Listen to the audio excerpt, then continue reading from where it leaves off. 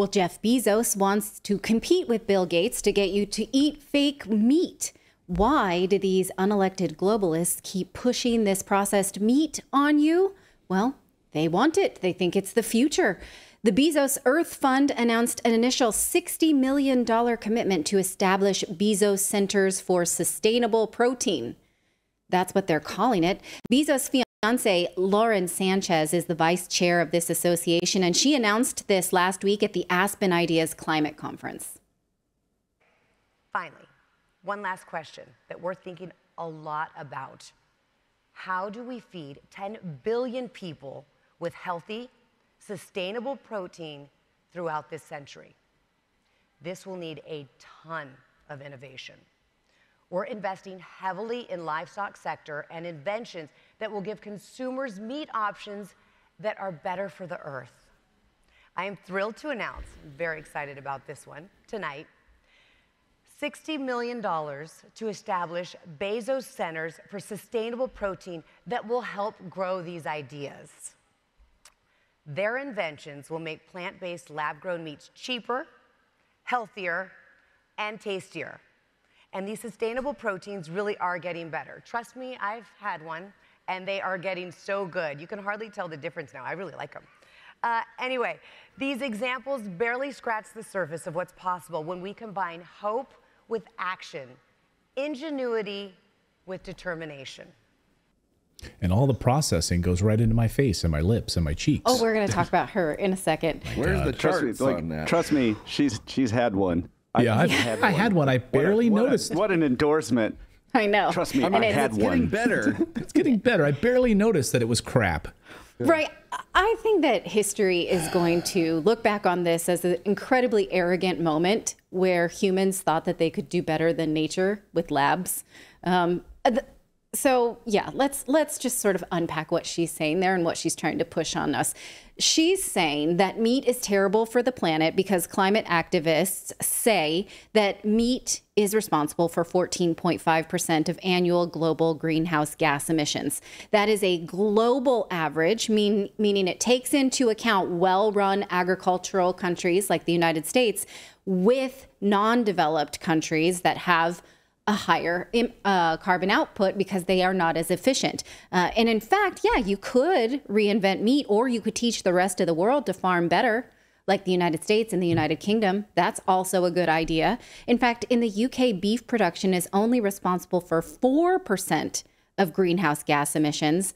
And in the US, it's as low as 2.2%. So keep that number in mind, the fact that the United States is so good at agricultural farming, specifically livestock farming, that it's only 2% of annual greenhouse gas emissions. So that 14.5% number is misleading, and climate alarmists know it. Here's a chart from the EPA showing, in fact, that beef emissions only add up to 2.2%. So why? Again, because in the US, we get more efficient every single year. And according to the beef industry, they say doing more with less has decreased US beef emissions intensity by 29% and total carbon emissions by 30% since 1975. So consider how low that number is, 2%. Can lab-grown meat do any better? They cannot. And in fact, we already know it.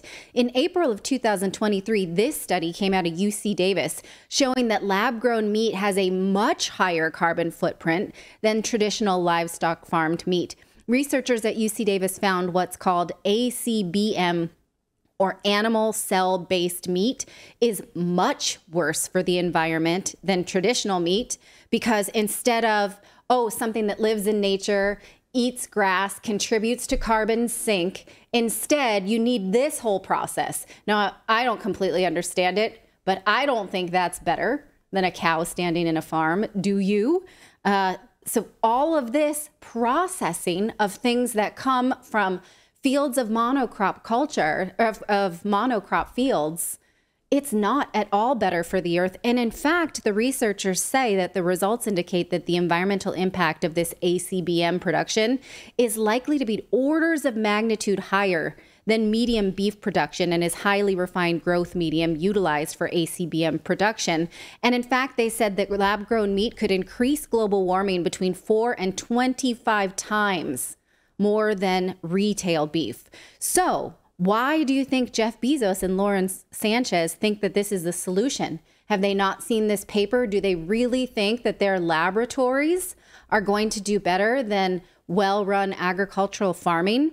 Wouldn't the obvious solution be to take the countries that are not efficient with agricultural livestock farming and teach them to do it more efficiently? Doesn't that seem, is that painfully obvious to anybody else here? Yes. Bueller, right? Okay. But the Bezos Earth Fund is saying, oh no, we're really concerned about methane. And in fact, they've launched a methane satellite into the sky a few weeks ago. And they're doing that because they want to share all this data with us. Watch.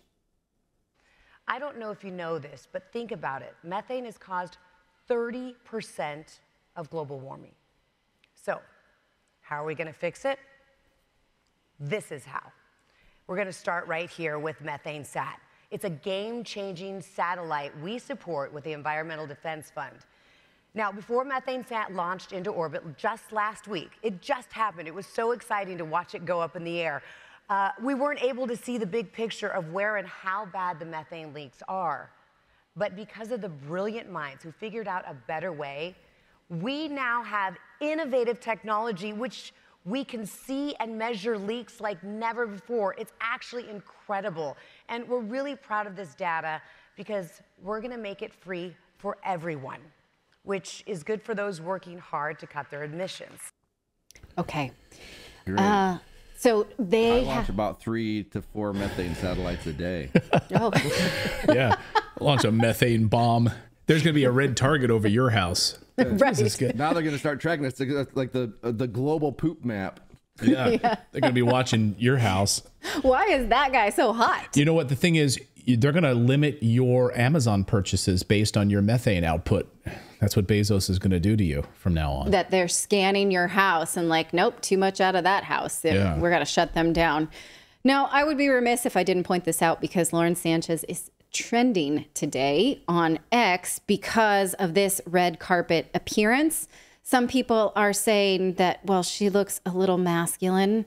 Maybe she's, had plastic surgery to change her gender. No, she hasn't had any surgery. I don't. That's what's trending online. But I think, I don't think she's a man. I think she's just a woman who's had a ton of plastic surgery and does not look like a 54-year-old middle-aged woman would otherwise look.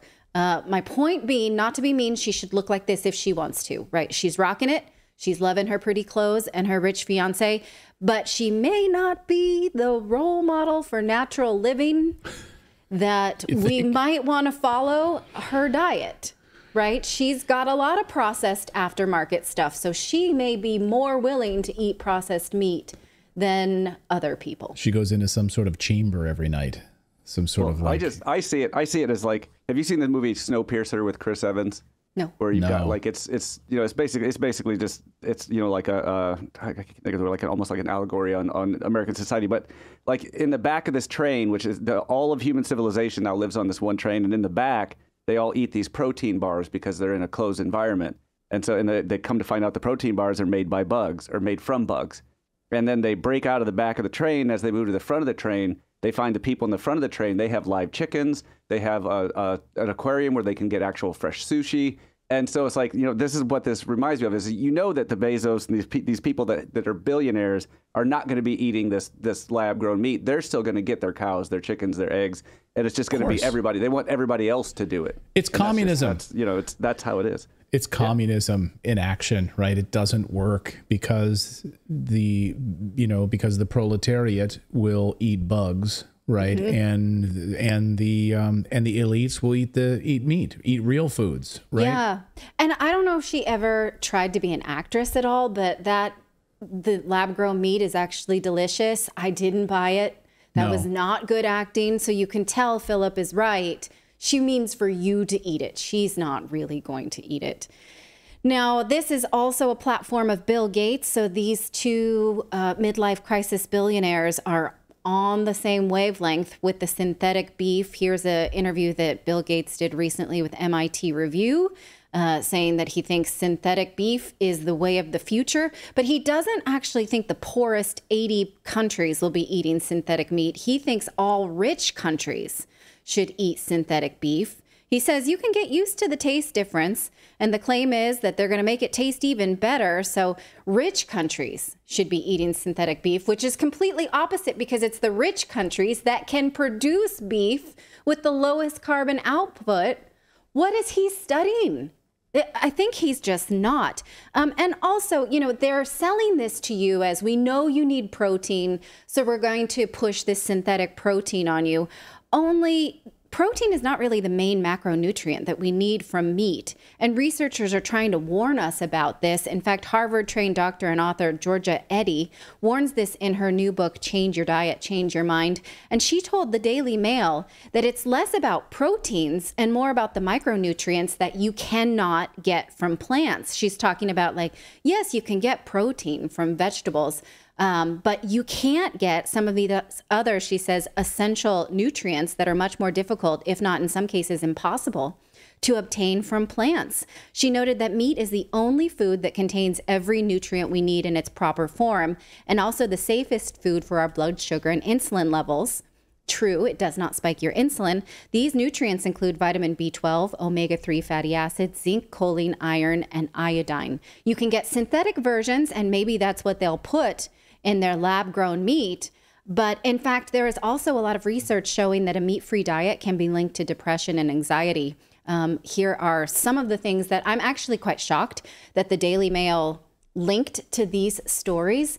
I'm not going to read them all, but there's so many out there showing that, in fact, a meat-free diet is linked to depression and anxiety.